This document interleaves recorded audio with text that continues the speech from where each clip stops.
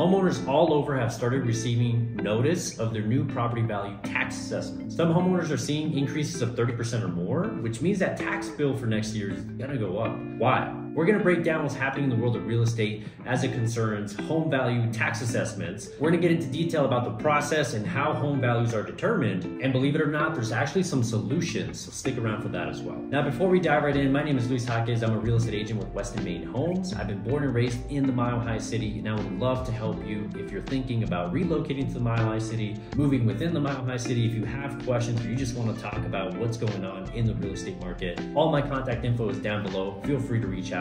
Now let's dive right in.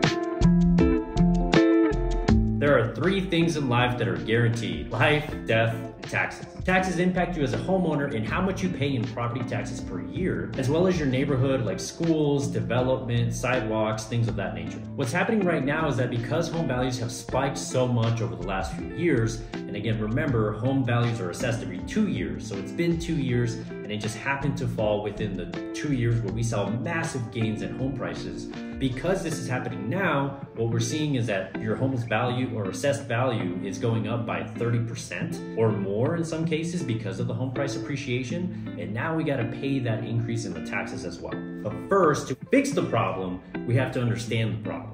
Today, we're going to be talking about specifically Colorado, but these principles and processes are applicable for homeowners all over the country. All right, here's how it works. Every even-numbered year, assessors will determine your home's value using factors such as location, size, style, condition, things like that. And they'll compare those things to the comparable homes in the area that have sold over a defined period. Once the assessors determine that value, what they do is they multiply it by the assessment rate, which is set state by state. And it's statewide here in Colorado, it's 7.15%. That means if your home's value is $100,000, just for easy numbers, your home's assessed value would be $7,150.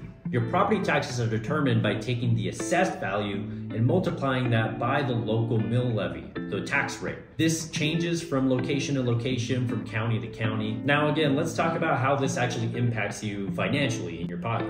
Let's understand your mortgage payment. So your mortgage payment consists of 4 things: principal, interest, taxes, and insurance. If your tax bill at the end of the year is easy numbers, let's use $6,000. The way that works is the $6,000 is divided by 12, in this case being $500, and that $500 is paid monthly as part of that PITI payment, the principal, interest, taxes, and insurance. So what this means is if your yearly tax bill is going up, then the monthly payment that you make, although your rate and your loan might be fixed, your monthly payment might be going up because of those taxes. Now that we understand how the process works, let's talk about what some possible solutions are to lower that tax bill.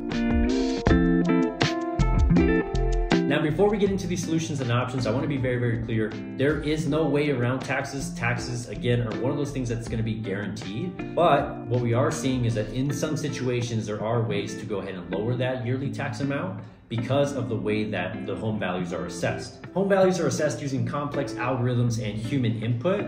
And as we know, there's always human error, and those complex algorithms don't account for every single detail of your situation. Now, one of the options for the tax bill is to go ahead and dispute or appeal your home's assessed value. It's actually quite easy to go ahead and do. You can go ahead and do that online with most counties, if not all, or the actual assessment notice does oftentimes have a section where you can fill out a dispute, your quick reason why, and actually mail it right back to the county. Now, disputing or appealing your home's value is your right as a taxpayer, so this is something that you don't necessarily have to put a reason as to why, but I do recommend that you do. Not only put a reason why, but actually put some specific comparable stats and data to go ahead and support your estimation of your home's value. This is where you can get with a real estate professional local to you that knows your area well, that can send you some comparable properties to go ahead and support your dispute or your appeal for a lower value. Find comps that are similar to your home in size, style, location, features, floor plan, as comparable as you can get to your exact home. Now, you want to make sure that you have good stats and data to dispute this. You don't want to dispute it just because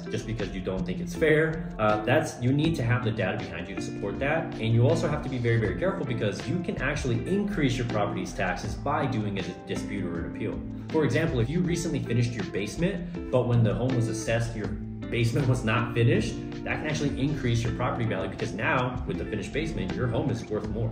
Reach out to me. All my contact info is down below, and we'll talk through whether it makes sense or it doesn't make sense for you to do it. And if it does, I'll provide you with the data and the comps to support that. Now, another possible solution here is there was a bill that was recently introduced that's going to be voted on in November, where property taxes would actually be lowered and lowered quite substantially to help combat this problem. Essentially, what they would be doing is they'd be taking $40,000 off of your assessed value just right off the top. On top of that, they'd be lowering the assessment rate.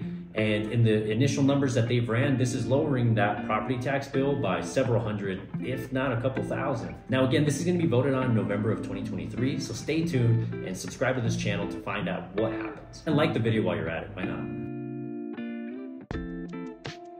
Taxes, you gotta love them, right? Ultimately though, they're necessary and they're crucial to having the society and the development that we have around us today. To be able to live the life in the beautiful city like Denver, this is necessary. Now again, the purpose of this video is if you think that there's been a mistake in your home's assessed value, you do have options. This is how you go ahead and do it. But the biggest thing is don't do it alone. Reach out to a real estate professional. Again, all my info is down below. I'm more than happy to help you. I'm not gonna charge you to have this conversation. There's no cost for having this conversation. I just wanna be able to help you in this situation. There are options, there are solutions, but most importantly, we need to stay educated on what's actually happening. Do your own research, talk with professionals like me, be educated, make the best decisions for yourself. This is all part of investing in homeownership. As always, please reach out so we can talk about how this affects you and your situation specifically. All my contact information is down below. And if you found this video useful, please hit that like button, please subscribe. There's gonna be more content like this for homeowners and for people interested in what's going on in the Denver metro area. And if you know somebody who's going through this situation, send the video to them. They might find some value in this and they might save a couple $100. Thank you for watching and have a blessed day.